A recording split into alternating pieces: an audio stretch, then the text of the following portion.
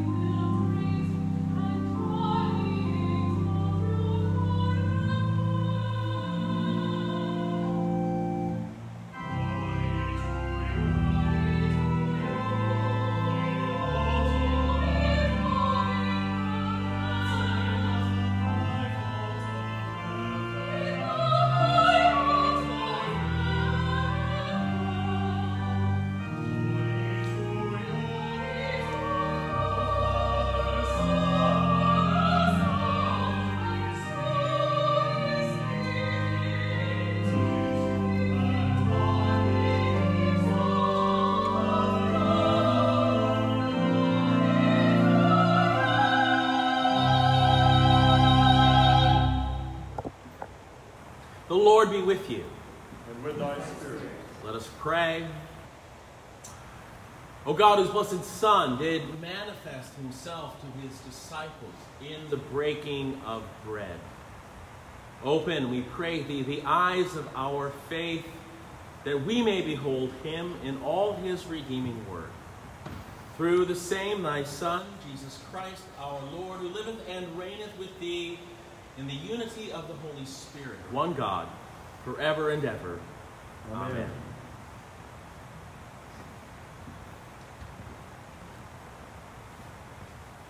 A reading from the Acts of the Apostles. But Peter, standing with the 11, lifted up his voice and addressed them. Men of Judea and all who dwell in Jerusalem, let this be known to you, and give ear to my words.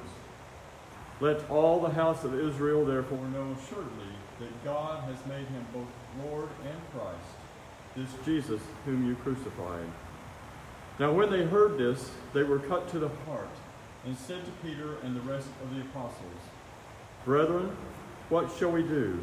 And Peter said to them, Repent and be baptized, every one of you, in the name of Jesus Christ, for the forgiveness of your sins, and you shall receive the gift of the Holy Spirit.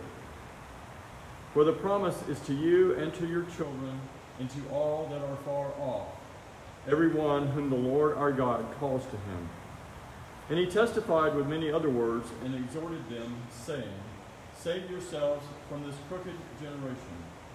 So those who received his word were baptized, and there were added that day about 3,000 souls.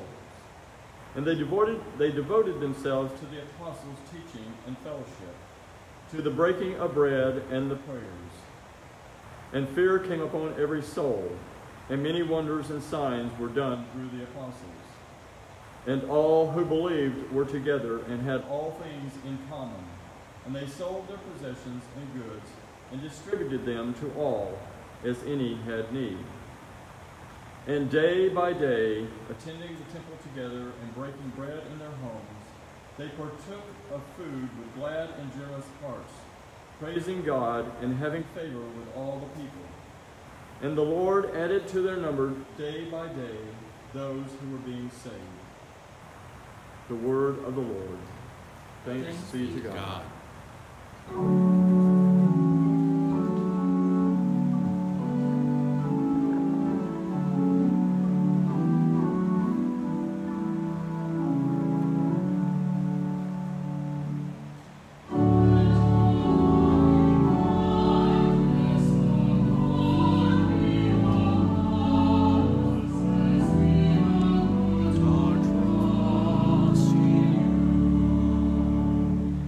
Rejoice in the Lord.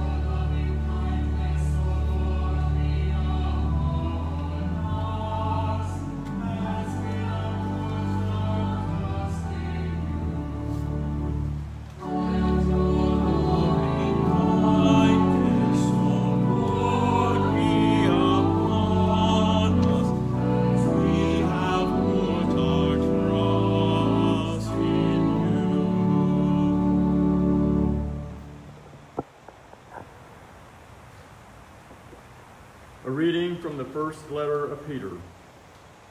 And if you invoke as Father him who judges each one impartially according to his deeds, conduct yourselves with fear throughout the time of your exile.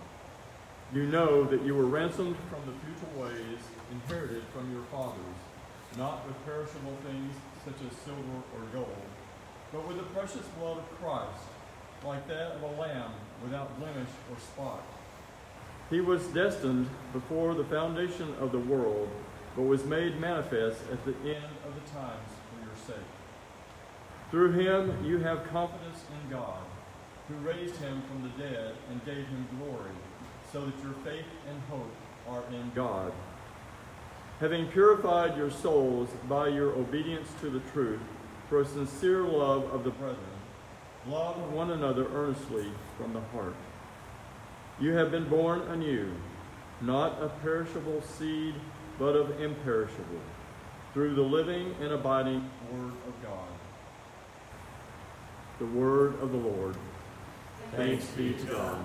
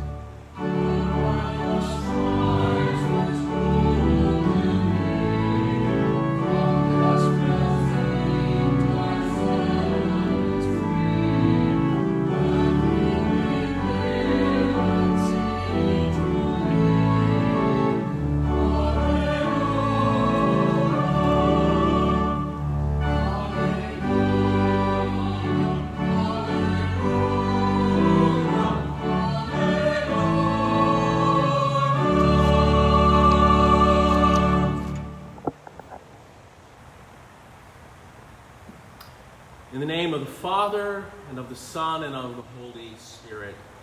Amen.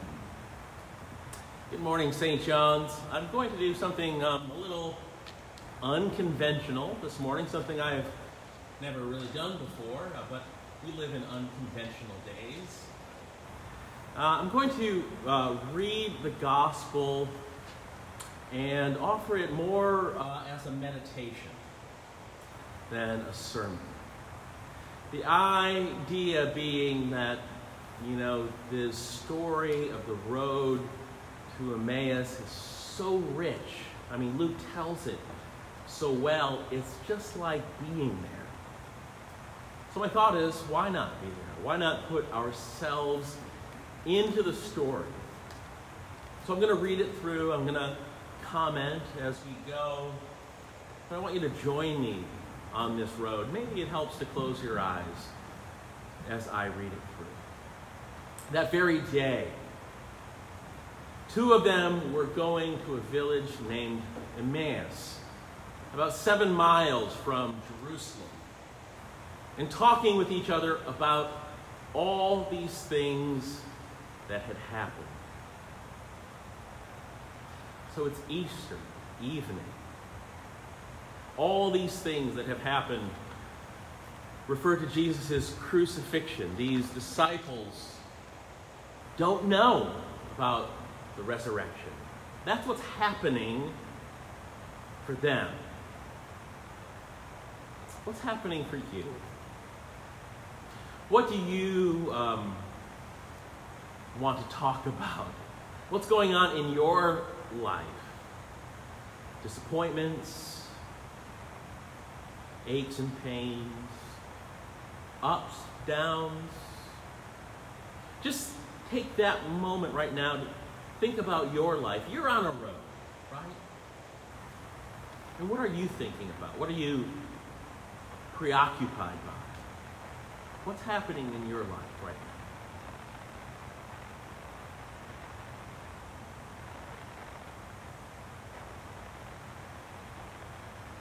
While they were talking and discussing together, Jesus himself drew near and went with them, but their eyes were kept from recognizing him. And he said to them, "What is this conversation which you are holding with each other as you walk?" And they stood still, looking sad. Maybe you haven't recognized him, but Jesus is with you, too, on whatever road you are walking. And he invites you into a conversation. What you thinking about? What's eating you? How's your heart? Why do you look sad? What do you say to him?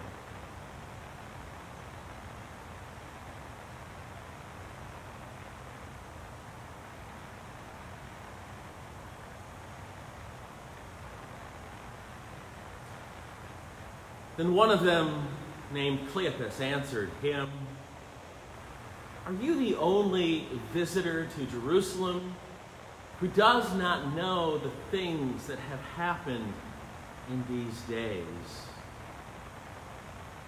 And he said to them, "What things?"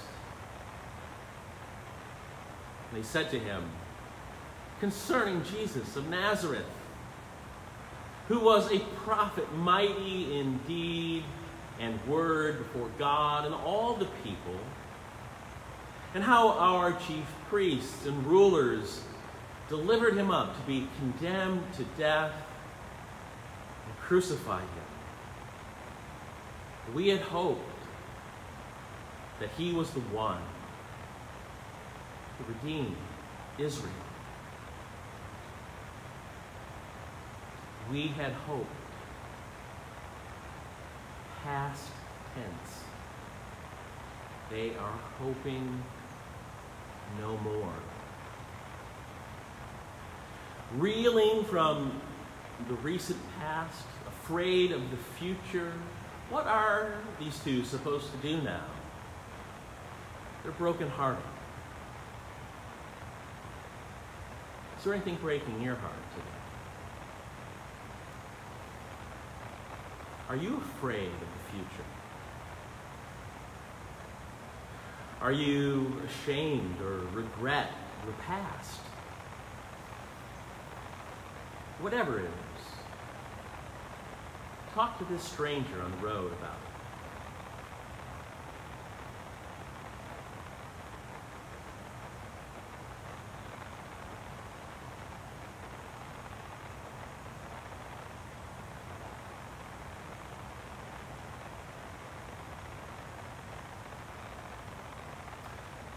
One of these disciples on the road continues saying, "Yes, and beside all this, it is now the 3rd day since this happened. Moreover, some women of our company amaze us. They were at the tomb early in the morning and did not find his body. And they came back saying that they had even seen a vision of angels who said he was alive. Some of those who were with us went to the tomb and found it just as the women had said, but him they did not see. You hear in these words the note of a kind of resigned doubt. It says actually in the passage previous to this that none gathered in the upper room on Easter morning believed these women who came back from the tomb. And the fact that these two are on the road on Easter evening, not in Jerusalem, not waiting around to see what happens next, means that they've cut their losses. They cashed in their chips. They're broke. Their faith is broken. So what are you finding hard to believe today?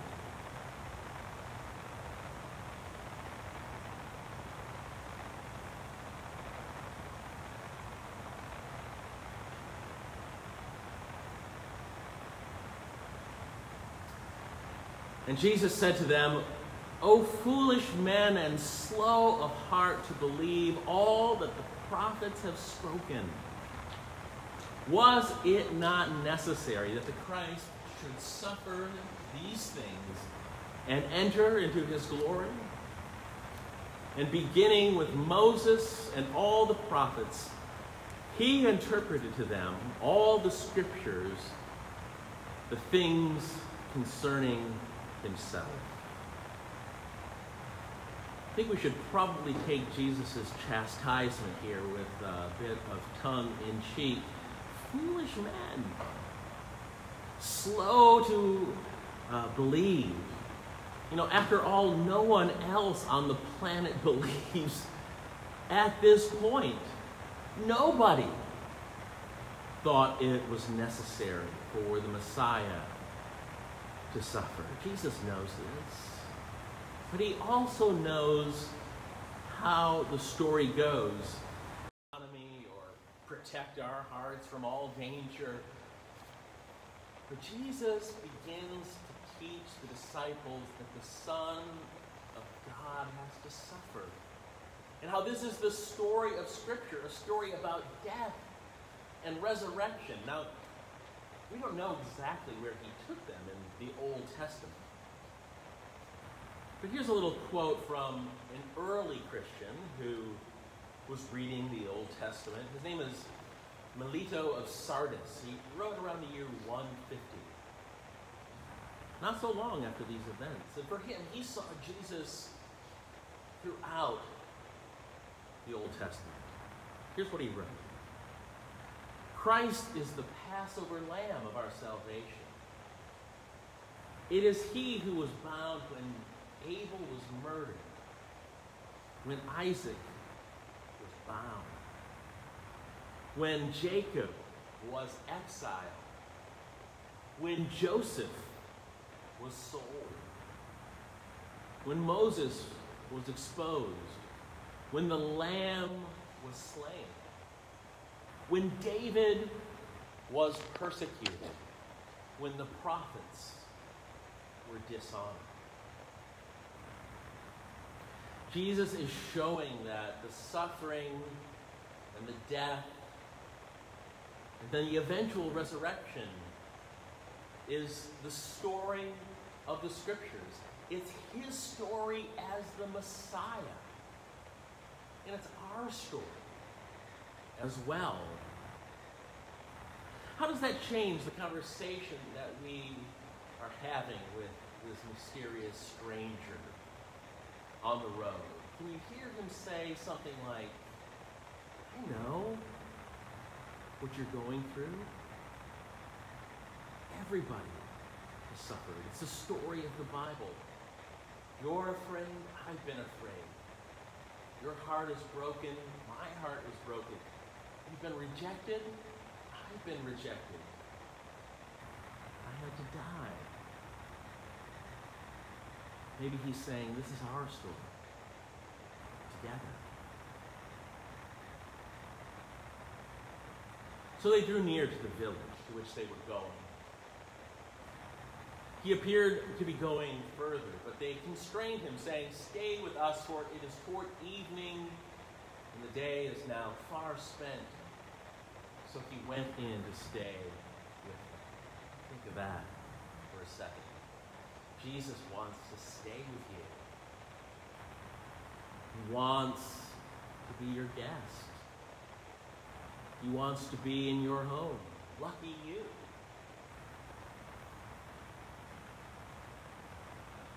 When he was at table with them,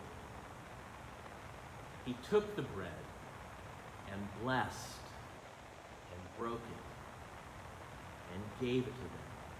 We need to slow down here. He took the bread, right? He chose the loaf, got his hands on it. Maybe just like he's chosen you. Maybe how he has his hands on your life. Here, he's got the hands on the bread. And then he blesses it. Probably said, Baruch atah Adonai Eloheinu melech haolam hamotzi lechem min haaretz. Blessed are you, Lord God, King of the universe, who brings forth bread from the earth. But again, you're like that bread. He brought you forth from the earth. He decided he wanted you to be part of his world, his creation. You are blessed. He blesses you. And now he broke the loaf. The bread was broken. The Messiah was broken. You and I are broken. And that's part of the story. Your story. The story of the Scriptures. The story that God is writing in our world, even today. It happens through broken, redeemed, dying and rising people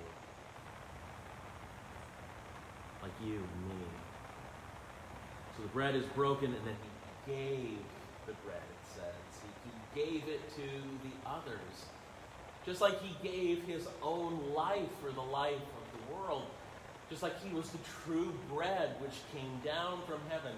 Just like we too, like this bread, are given as well. He sends us out, chosen, blessed, broken people to comfort the afflicted, to heal those who are sick, to find those who are lost, to bind up the broken-hearted. Can you recognize that you too are given, that you too are sent? You and the bread and Jesus are all together as chosen, blessed, broken, and given people. What do you want to say to God about that?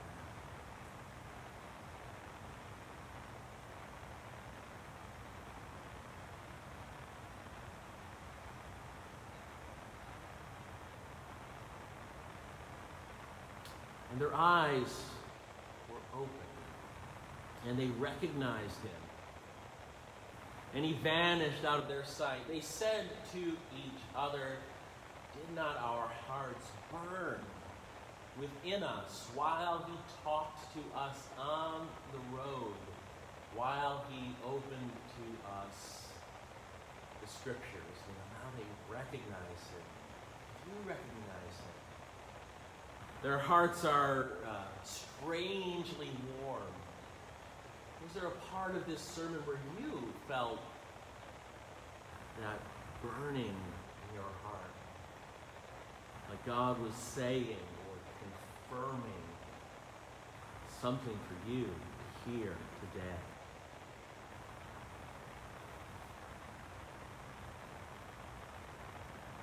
And they rose that same hour and returned to Jerusalem. And they found the 11 gathered, and those who were with them, who said, "The Lord is risen indeed, and has appeared to Simon." Then they told what had happened on the road, and how he was known to them in the breaking of the bread. Now these disciples go back to their community, back on the road, but this time toward the place that the resurrection happened, not running away from it. How does your time with Jesus, knowing him in Scripture, breaking of the bread, knowing who he really is, on the road with you, food for the journey, your daily bread, hope for another day, how does your time with Jesus put you back on the road of your life?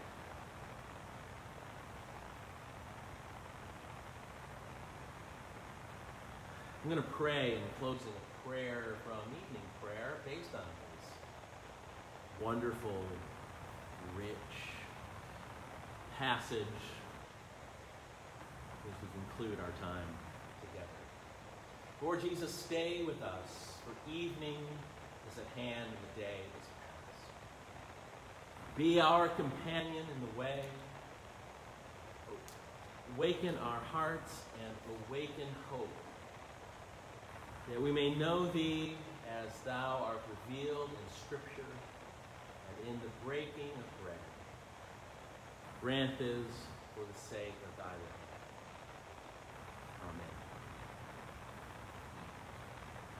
I believe in one God, the Father Almighty, maker of heaven and earth, and of all things visible and invisible, and in one Lord Jesus Christ, the only begotten Son of God, begotten of his Father before all worlds, God of God, light of light, very God of very God, begotten, not made, being of one substance with the Father, by whom all things were made, who for us men and for our salvation came down from heaven, and was incarnate by the Holy Ghost of the Virgin Mary, and was made man, and was crucified also for us under Pontius Pilate.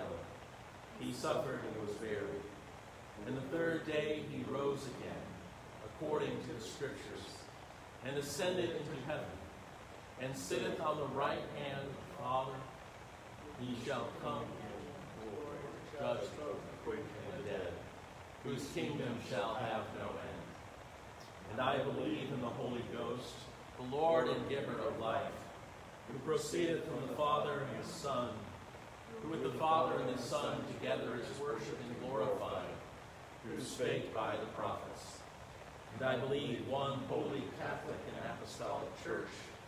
I acknowledge one baptism for the remission of sins, and I look for the resurrection of the dead and the life of the world to come. Amen. Let us pray for the church and the world.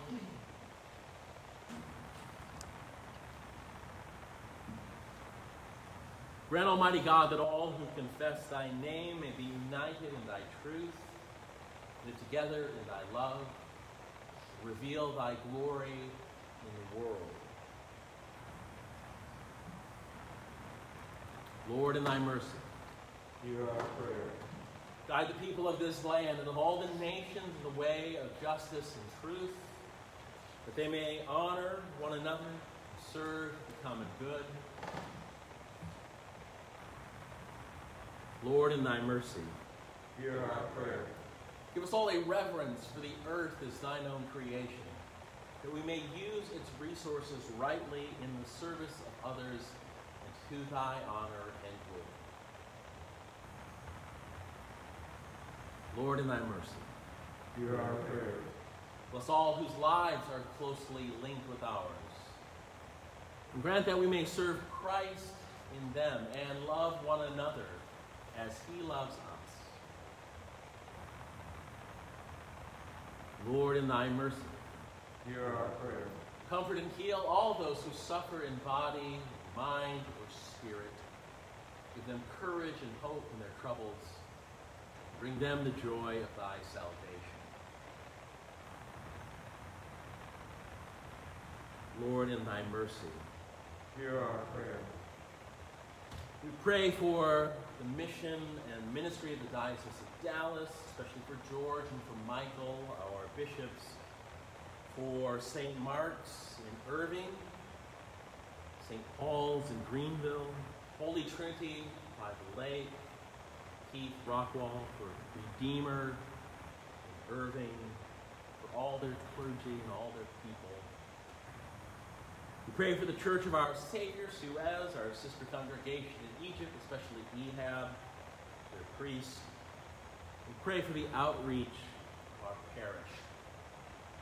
For St. John's Episcopal School, Austin Street Center, White Rock Center of Hope, Gateway of Grace, Refugee Ministry, Genesis Women's Shelter, Kellerman's Mission in Uganda, Kairos Prison Ministry, Reinhardt Elementary School.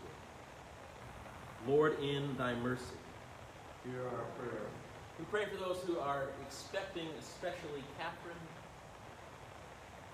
and Michelle.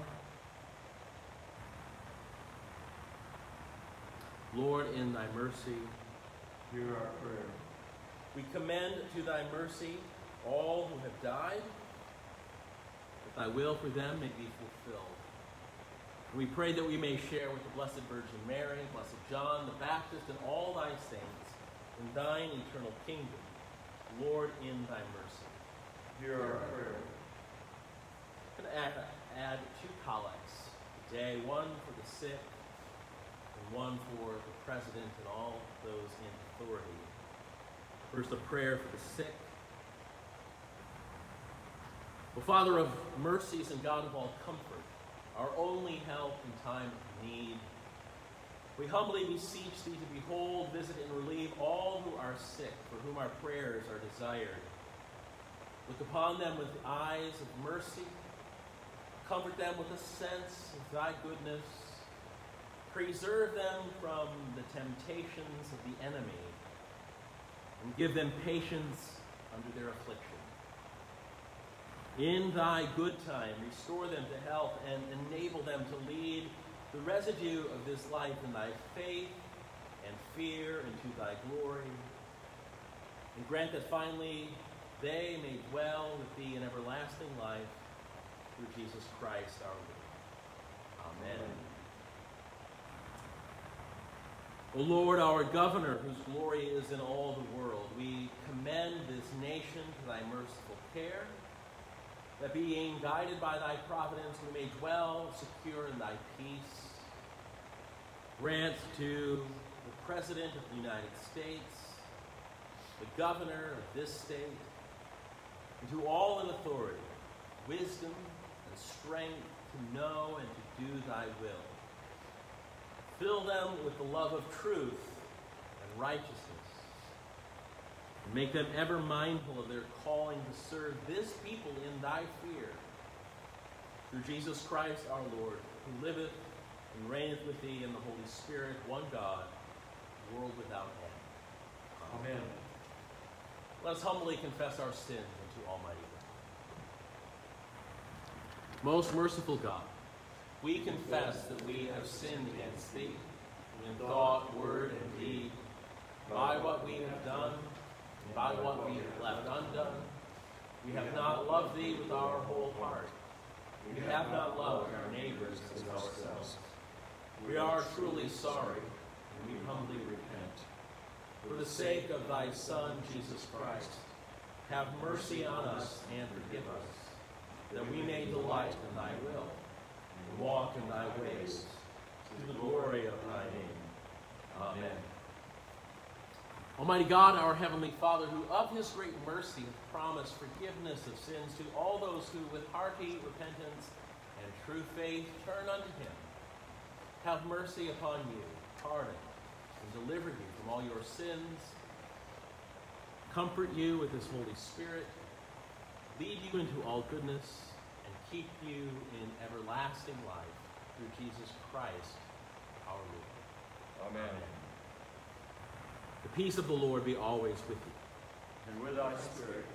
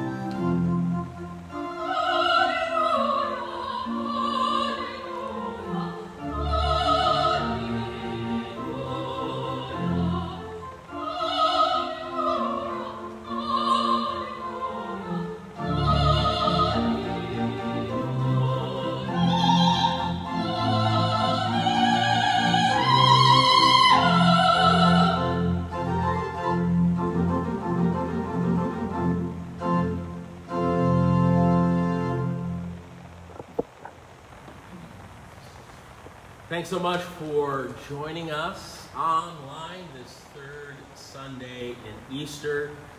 Thanks, too, for your comments. I love how parishioners are expressing appreciation for the music, especially, and the way we are able to encourage one another online, even while we're not able yet to come back together. Next week is Youth Sunday. We have Youth Sunday every spring, usually, in the season of Easter. And so we'll be honoring our graduates, but we're also trying to find a way to incorporate young people in the service this year, even while we're shut in. So if you've got a youngster in your family, Look for an email soon from either Janae Eckert or me inviting you to participate in a way where we're trying to show our young people throughout the parish, give them some words to say in celebrating their place among us in the body of Christ. So look for that, and then tune in next Sunday, 10:30 a.m. for Youth Sunday. Also, we'll see you online tomorrow morning, 9 o'clock, and throughout the week for morning prayer. The God of peace, who brought again from the dead our Lord Jesus Christ, the great shepherd of the sheep, through the blood of the everlasting covenant, make you perfect in every good work to do his will, working in you that which is well-pleasing in his sight. And the blessing of God Almighty, the Father, the Son, and the Holy Spirit be amongst you and remain with you always. Amen. Let us bless the Lord. Alleluia, alleluia. Thanks be to God. Alleluia, alleluia.